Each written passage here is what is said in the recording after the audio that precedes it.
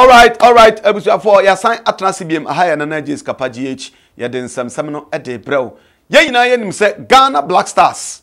Echo aye agokansie ewo Cameroon. Ye call no disgracefully, shamefully, we were exited by not any other country but Comoros. Aye film, aye Ghana film. Na once and some enanke fi se sabre Ghana fo ani dakoto mujam na ye tia bene yetem penten kwa Ghana fo dodo na ye disappointed no anka ebetin sem papa bi afri the president of the FA and president of GFA, that's Ghana Football Association penin a wadana na openi a ohwe niam so Okraku Okraku ne muno ena papa yakọ kansem bi ena Countryman Songo, yes o se ma sa asem na aka no na nyadwene yenko tiemra ye ba me wo message edema Okraku.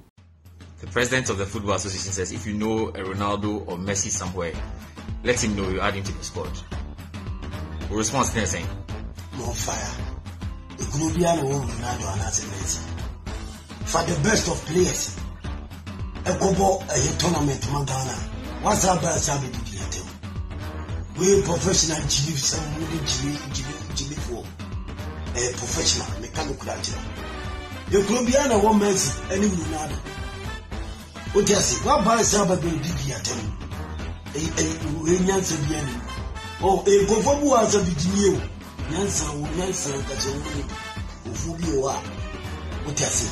Jimmy Nansan, I say, as a young you behave like as if say common sense. I am common. Woman, maybe I say, you be me. So let me just come. Now, me made a me can come because I say, we grow beyond the woman sitting Ronaldo lives out. The Colombian woman, and in any case, Messi Ronaldo do an GDP in the Asia. I'm on good. Zambia, the Messi, and we need. So, come be saying, I'm also responsible. What you buy when you ask. Only far go for home, but me a bobo. What you will be the one and an interior, and you want you business need agents in over 4 model blasters in here. When you mean a model blasters, when we are best players. Then I say, when you usually, when you swam, when you swim, when you might be cheap. We are cheap. We are cheap. And Casa said, what to me catch him is this is the best player Papa Bianio, or Ghana, Yancho, Messi or Ronaldo, our Ghana, Wama Afco, Wibia. Let's when you swim, we are cheap. When you might be we are cheap. And Casa say, I just if you know young, I'm training and no maybe cocoa just like that. If you know opportunity is to umbrella, so still and you be in you. What's here? Something more than professional. Fire pen them all. Nimguase for Aquaba and Nimguase for Matrama. All right. It's Captain Man Songo. Yes, Captain Namu. And I want to wish you a japa. Ediagu yewura ket Okraku so no na me ntra anya pretender me ne Songo aya adwene papa set for a whole FA president ket Okraku aye nyina ba yeto abama na ye boye nsem esase ye tie wo kasa de ene niam wo sha ase tutu akwan mu nimpo odi ade be fe bring back the love ya na nke football adija now here kwanya afa so ye na you say no, this man is going to do wonders in a football field no but ko wi atie no sana papa waboan sebe nsem hunu nsamfo ano ade agu wanum sana captain Songo eka ni nyina no say owura keto Okraku asma okokan ye kire Ghana for say Ghana for ye kasa too much esan say kasa ye kasa no ye ni nyina so bia si ye wonyina so na ye fi say ye wo Messi ana Ronaldo bi wo ba bia ono ket Okraku no wan fana ma yemra mekire Mr. Ket Okraku me pachaw 2010 abra Ghana ekọ ayi what say finance ewo ayi no Angola no me pachaw na Messi bi ni Ronaldo bi ka ho ye best round penny for this not a timer sabre ne hia sebe mpreduasa nyansa sembi kasa arechichi sembi afru ho ne atumi asua de ne mpo yesu a ye dis okay, let's go back to the drawing board and then fix the problem But for you as FA president to come out to insult 33 million Ghanaians, see a kasa too much, including the president. Including the president of the republic. Nana da Okraku was see a kasa too much. Na ye ni Messi Ronaldo biya ha. Me pacho Essien no onye Ronaldo. Me pacho Sule Muntari no onye Messi. Sanso ana aya Samuel Jan no onye Ronaldo. Nanso so no these guys because of motivations and niyama the then FA president Yewura Akwasi Nyantachi Edigu Akwamute no these boys were so committed. In any case, Obianson can say players na no omo ye bad material. Bad material. But when you have a bad coach, a coacher since 2017, one more brebia wo bomu, nempokra since 2010 no ba Ghana. Oba na one magicians Samuel Jan money ade wo no. Yet baby o free wa ko ebia no, o feli me pamo no, baby o di 3 months, baby o di 6 months, baby o ko ebia, things were bad. It is what we as Ghanaians, say, mu take decision bia. You should think about the masses because you can put on a momujitino, ye nyabini. Eni jene wumuna keke ye diano, ye chefano. It's a wokwaya abysmal performance, ever shameful performance. Ghana Black Star, I put it up. Nasi ye ka.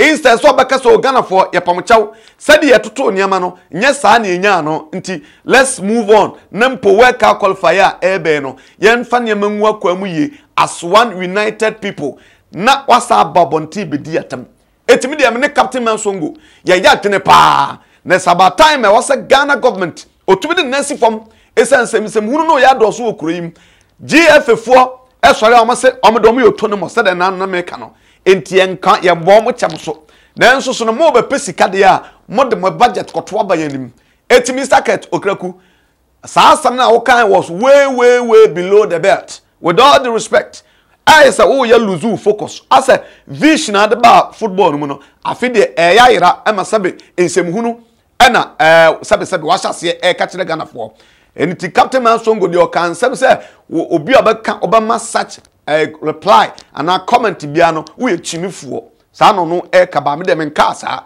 whatever it is no Bible say de jimiesen no na de kwasiasen no yemfama no sabe sanka be kan sabe nyansa sabe amenye so sanka yenua or say Songo ebe baba be kan samu idi a kirew enti it's about time you need to come back and apologize to Ghanaians for saying such a disrespectful statement.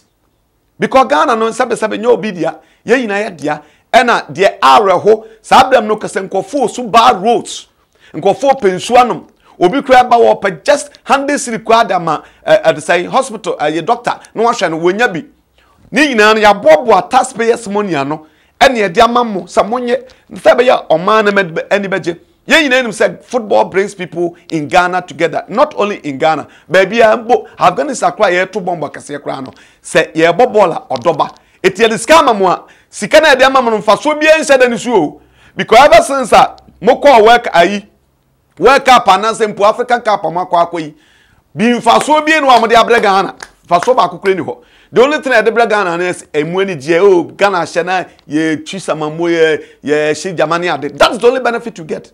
So for you to go and perform abysmally, nasi ye kana be dia tamwa. Mr. Ket Okraku, I respect you so much, but sasa na kind go back. I mean, go and come back to tell us something more sensible. Ebusu ha Nana Kofia Jessica Pagh ye de Ghana nsam ne ba ye boso as it is. Enti bomade asa onso no ubetumi de wadwen kire papa biaba na wotum ede comment nso aba na share man kofo nso nya biwe isa se Ghana mpuntu we ya yebeko weka ye kobo playoff na ya se wake up betumi akobi. This is the time I expect ye GFA president ye expect everybody to come on board. Ye nyiri kase ntwetwe ni kase fi emfiri yanum na de asie nyina ye ntumu yachi because I believe say with oneness and unity we can make amends. The guy said Egypt 2006 ye call yankoya de em say Zimbabwe so na yiye frim me kai pa 2-1 3-2 almost share 3-2 am ye frim by call wake up no we proved to the whole world say we've made our corrections am pa ye call no word number 1 word number 3 word number 5 cry to me no boy so what I say nti sie tumi enya odo na yi kasafi ni kasatwitwi tantan afie no mu a me fi sie betumi asan make amends na coach Milova Raba sa Milo na nya ne de mon san fan koto ba bia mokofa no kra because we don't need him says can am be tua ne ka no yesra mo ada mo betumi de says can mu efa kra afa best Ghanaian coaches miensa wo de yen kasa ba akopɛ 3 na yakɔ ma bob no mo yadwuma and they can do dance be kokofa broni we woba no ansa be cancer mfu a che no okɔ. Who is taking money from this man? Why are you making this man feel say we are nobody? Abuja asara masoja na man kwa amagimani so and answer share the program, like it na ma obi anso nya behwe Nyankopɔ ya adoma ye be san so de asem bia betibia no e de abeto anim. God bless our homeland Ghana.